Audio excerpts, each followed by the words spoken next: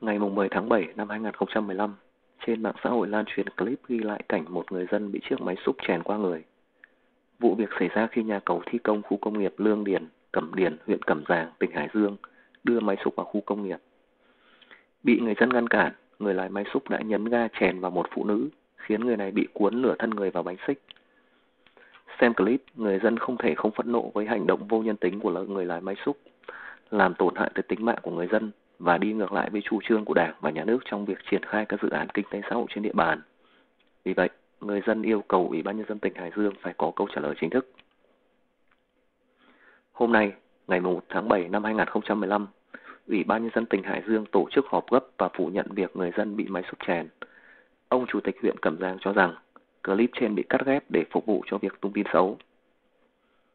Khác hẳn với những thông tin trên mạng, đại diện chính quyền địa phương từ Ủy ban Nhân dân xã Cẩm Điền, Ủy ban Nhân dân huyện Cẩm Giàng, Công an huyện Cẩm Giàng đều khẳng định không có chuyện người dân bị xe máy xúc chèn qua người. Trung tá Nguyễn Trọng Hiển, Phó trưởng Công an huyện Cẩm Giàng khẳng định không có chuyện người dân bị xe xích chèn qua, không có chuyện máy xúc chèn qua người dân. Ông Hiển cũng cho biết, để thẩm định tính xác thực của clip trên phải có cơ quan chuyên môn. Ngay sau khi xảy ra vụ việc, cơ quan cảnh sát điều tra Công an huyện đã có mặt tiến hành khám nghiệm hiện trường. Chúng tôi khẳng định không có việc xe máy xúc đè quang qua người dân. Xe máy xúc với trọng lượng 17 đến 18 tấn chèn qua người thì không ai có thể sống sót được. Bà Trâm, nạn nhân trong vụ việc trên, bị gãy xương khuỷu tay và gãy xương quai hàm. Sức khỏe không còn nguy hiểm và vẫn đang nằm điều trị cấp cứu. Hãy cùng xem và phân tích các bức ảnh về vụ cho máy xúc chèn lên đầu dân oan. Ảnh 1. Cả hai chân đang ở ngoài bánh xích, xung quanh không có cờ.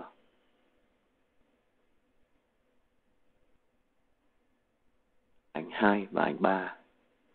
Bánh xích của xe vẫn thẳng ở vị trí cũ, nhưng thêm một chân bị chèn và xuất hiện những lá cờ.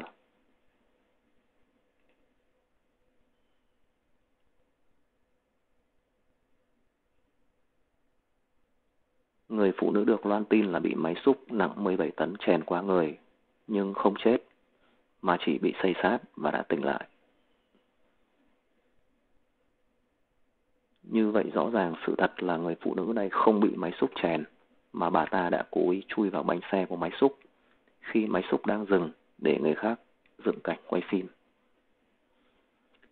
Người lái máy xúc sau đó đã bị người xung quanh đánh cho bị thương nặng phải vào bệnh viện cấp cứu. Siêu dân oan. Sau khi gần chục năm không chịu nhận đền bù, đòi giá 250 triệu trên một sào đất nông nghiệp, gấp đôi giá quy định của nhà nước và bằng cả ô đất thổ cư ở thành phố Hải Dương. Dự án tồn đọng không triển khai được, lãng phí tiền nhà nước, đẩy doanh nghiệp vào chỗ chết, thiệt hại cả ngàn tỷ để các vị phản biện bảo vệ mấy đồng lẻ để ăn chơi của các chi phèo hiện đại. Là hơn 6 triệu mà hiện tại giờ là có 6 người ở đây thôi. Có 7 người ở đây thôi. 7 người ở đây thôi.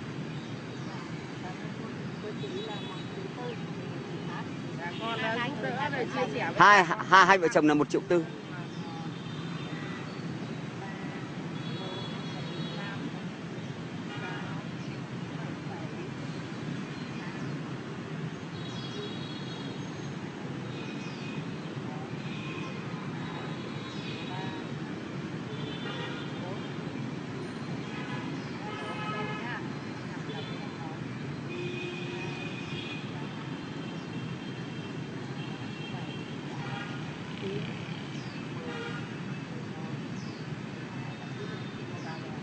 Rồi đã đủ 14 đã. Bác cứ đưa cái bài đến. 4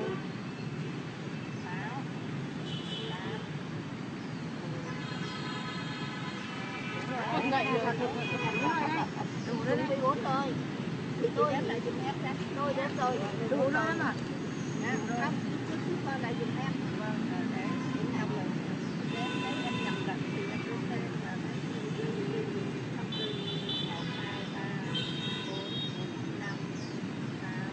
7 đủ chị.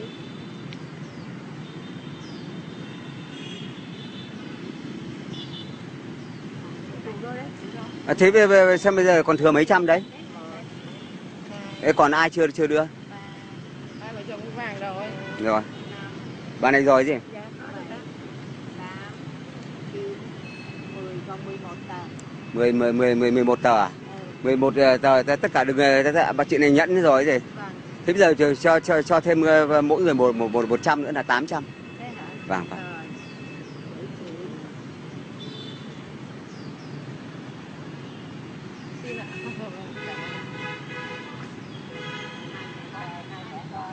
Đúng không?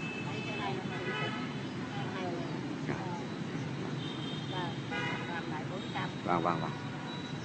Đây Thay mặt bà con dân ngoan ở vườn hoa Mai Xuân Thưởng xin chân thành cảm ơn tấm lòng từ thiện của hai quý vị Phật tử ở nước ngoài, vâng. hải ngoại đã quan tâm chiếu cố